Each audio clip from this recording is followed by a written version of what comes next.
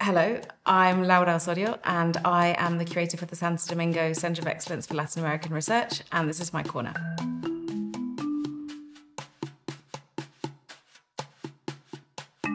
So I have a series of tooth necklaces that are all from the Amazon rainforest, from the Igaraparaná region, which is now the Colombian Amazon, but at some point was the Peruvian Amazon.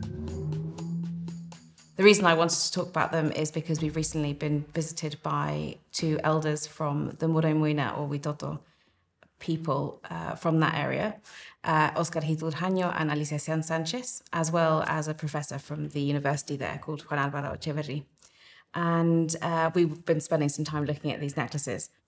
The necklaces are sort of ritual items, they're sort of ceremonial and important objects that were used to harness the powers of the animals that they're taken from.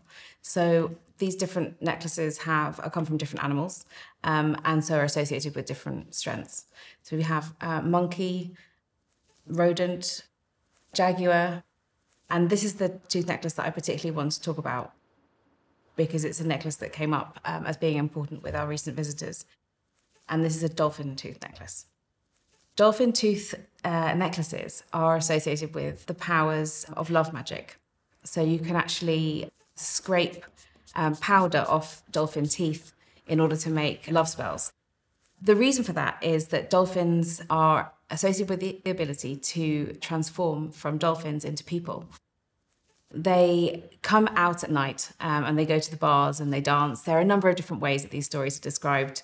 Some of the more charming aspects of the story is that dolphins use different animals from the river as parts of their clothing. So they'll take an electric eel or a boa and convert it into a belt and wear that. They'll use catfish as their shoes, crabs as a watch. And they have to always wear a hat because the only part of their body that they can't disguise is this hole at the back of their neck. So it's thought that when an unknown person comes to a party at night, you should ask them to take their hat off to make sure that they're not a dolphin. Another way to make sure that a person isn't a dolphin is to wait until they get so drunk that they throw up. And if they throw up whole fish, then that means that they're a dolphin. All of these objects are from the Igaraparaná, and they were collected around the time of the rubber boom, which was from about 1900 to 1930 in the countries that are now Bolivia, Peru, Brazil, Colombia, and even Venezuela and Ecuador.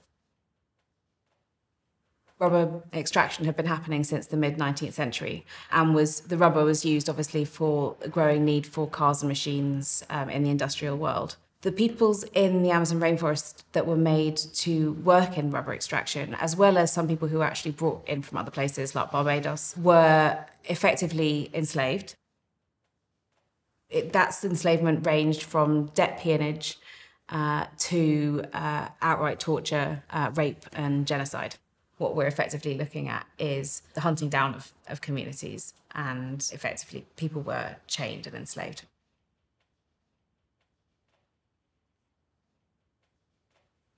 One of the reasons why the dolphin necklace, I think, is interesting in terms of the rubber boom story is because this necklace and the narratives associated with the powers associated with river dolphins would have been relatively new to the Muremuina or Witoto people in 1925 when this necklace was collected.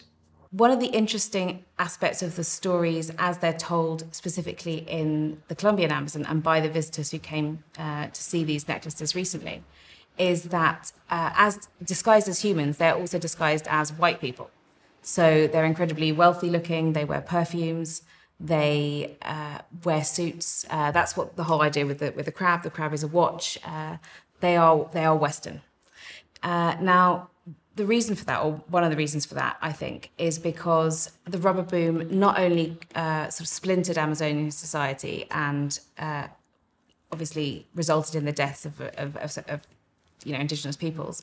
There was also one of the results was actually culture contact between the bigger rivers and the communities that live along the bigger rivers and the people who live in the smaller tributaries. So La Chorrera, where the Muremuina people come from, is one of these smaller tributaries. And they would have been unfamiliar with both dolphins, who don't often make it so far away from the big rivers, and the stories that go with them. until the rubber boom effectively put these communities into contact. As I understand it, in different parts of the Amazon, dolphins turn into people and then will seduce you at parties, get really drunk, and then vomit whole fish. For people in La Curator, the dolphins are turning into people and they're actually raping and killing people. And I think that there's clearly a transference of some of the pain associated with the rubber boom genocide to this new or slightly slanted version of the dolphin-human story. One of the things to say about the dolphin tooth necklace, which I think is fascinating, is that when our visitors came from the Amazon recently and looked at all of these tooth necklaces, they would actually pick up individual teeth and see whether or not the tooth had been scratched or damaged. And if that was the case, which is the case in all of the tooth necklaces that they looked at, that tooth necklace was pronounced dead. And so, interestingly, the only tooth necklace that they identified as still having the living power that these necklaces are made to have was the dolphin tooth necklace.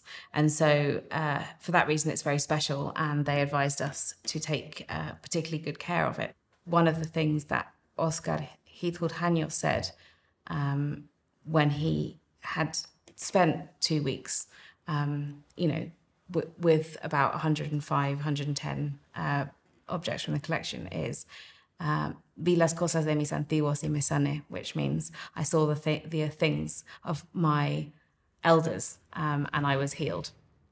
So, yeah, I think that's a beautiful sentiment, and I'm happy that they were able to have that experience. Thank you very much for watching me talk about teeth necklaces. And if you have any other questions and want to know more about the Santo Domingo Center, then you can find it on our website. It's the Santo Domingo Center of Excellence for Latin American Research. And if you want to watch other Curators Corners, please do so here.